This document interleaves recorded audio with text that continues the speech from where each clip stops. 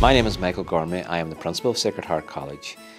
We put great emphasis on extracurricular activities because we know how close that is linked to students' achievement in the classroom. Extracurricular activities on offer in Sacred Heart College include the music department's offer of traditional music and the choir, our drama club, art. In athletics, we have a programme which is second to none. This year, one of our past pupils actually represented Ireland in the Olympics. Our students get the opportunity to play soccer, basketball, netball. But one of our greatest strengths, and one that we probably are most proud of, is our GAA and our Gaelic game. A lot of our staff come from the local Gaelic athletic clubs, and a lot of our pupils come from these local clubs as well. In reality, our football fields are an extension to the classroom because we recognise and value the connection that there is between the classroom and the sports field. On the field, the coaches are our teachers, and in the classroom, our teachers are our coaches, and the two work together in synergy that the students will achieve their best. This video will show you what we have to offer with regards to extracurricular sport and in GAA games in particular. My name is Mr. Devine, and I help to coordinate Gaelic games here at Sacred Heart College and link in with Ulster schools and the Ulster Ladies GAA as well. Firstly, I'd like to introduce Mrs. Donaghy. Mrs. Donaghy is a past pupil. She's also a former All-Ireland netball winner with the school. As head of Year 8, I understand the importance of Gaelic games and how it helps our pupils transition from primary to post-primary.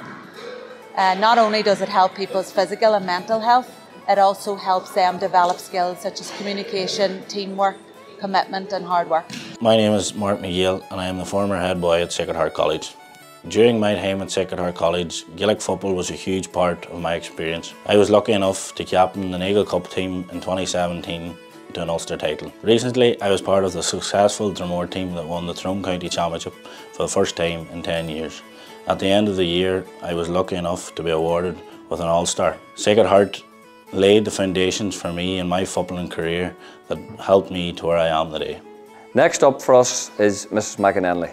Mrs. McAnenley is a household name in Ulster GAA circles. She's a former Ulster Player of the Year in Camogie and also an All-Star winner. And it's great that this year now we have a Key Stage 3 Camogie team. Obviously, coming from a camogie background, having played it most of my life, I was very keen to get camogie started in Sacred Heart College.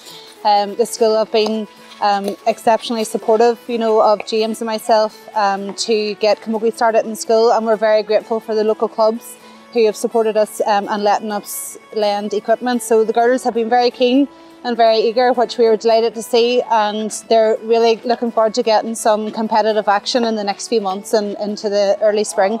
Within the GAA, it's great to have so much diversity and inclusion, and in our school we're very fortunate that we have pupils from all over the world. I love my school and I love to play with my friends in the school. I love to play in Irish Gaelic sport.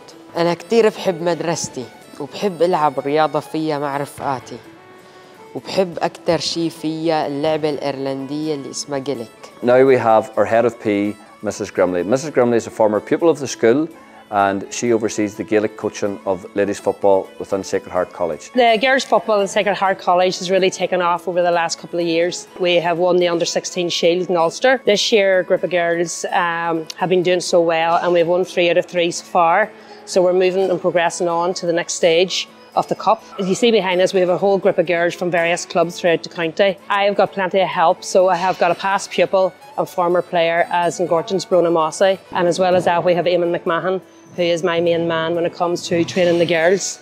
So yeah, we look forward to January and what lies ahead for the girls in the Under-16. Now we have Mr. Nugent. Mr. Nugent is our man, and one of the things that struck him when he joined the school was the passion that the kids have for Gaelic games. And he had to admit reluctantly, is it any wonder that Tyrone teams are so successful at underage and of course at senior level? Our local clubs are the heartbeat of GAA and Sacred Heart College. The work our clubs put into our young players is immense. At last count, we have over 12 clubs represented in our under 16.5 panel. Our job in Sacred Heart is similar to that of underage county and development squads.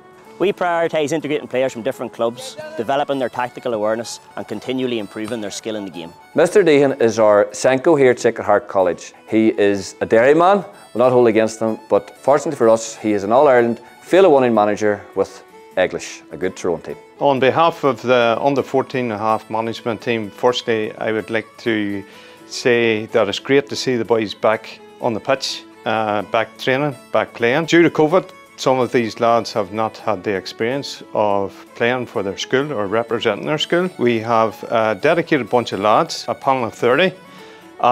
We have a fantastic representation of all clubs, which is very, very important. We also have pupils from non-Gaelic backgrounds also involved with the under 14.5 team. It's great to see the boys enjoy football. We are very focused on these lads fulfilling their potential for the future and maybe reaching the peaks that some of these lads have done in the past. Mr McKenna is our head of Key Stage 4.